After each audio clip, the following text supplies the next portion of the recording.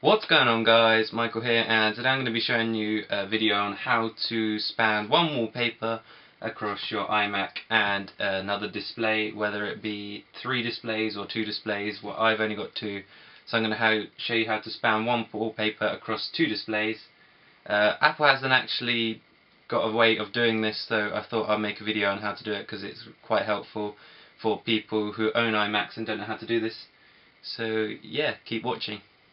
So this is the dilemma that we have when you try and set a wallpaper on the iMac. You can't actually span one wallpaper across 2 screens because it won't allow you to. So if I try changing my wallpaper,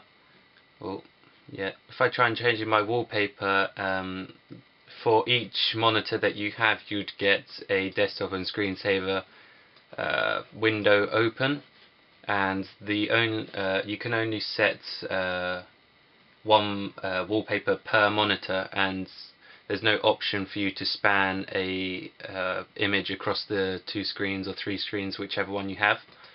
The only options that it gives you are to fill the screen, to fit to screen, to stretch to fill screen, to center it, or to tile it. Whoa, what just happened here? Not sure, but I'll just put it back to how it was.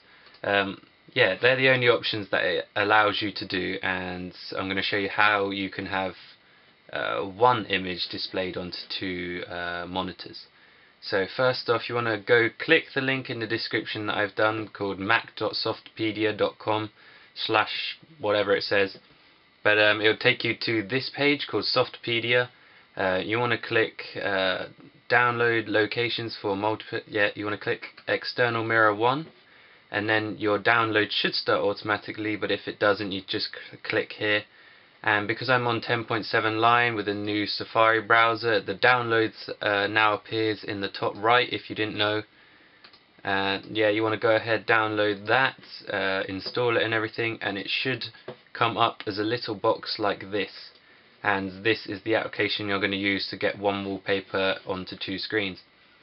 Now, I don't think you can have a picture that you've taken as your wallpaper, because I don't think it'll work. You need a wallpaper that's specifically made for 2 or more screens. And I also left a link in the description for this page called interfacelift.com, and this website is where I get all my wallpapers. It's really useful. And the purpose of me showing you this is because it has the option to choose wallpapers that are fit for 2 screens or 3 screens. And because I'm using 2 screens, I'm going to go ahead and click 2 screens and find a wallpaper that I like, and then I can show you the magic happen. Not sure about any of these, but I might as well just click this one. And then you can change the size of it depending on how big your screens are. Because mine's pretty low, I'm just going to go for the maximum setting and click download.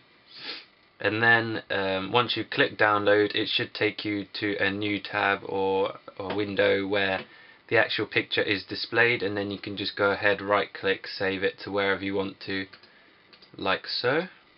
So I'm just going to save it to my desktop.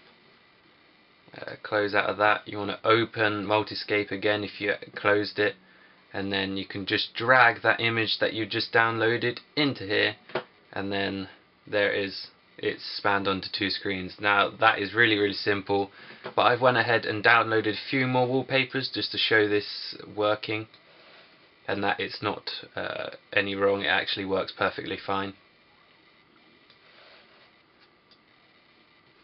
So those are just a few examples of it working.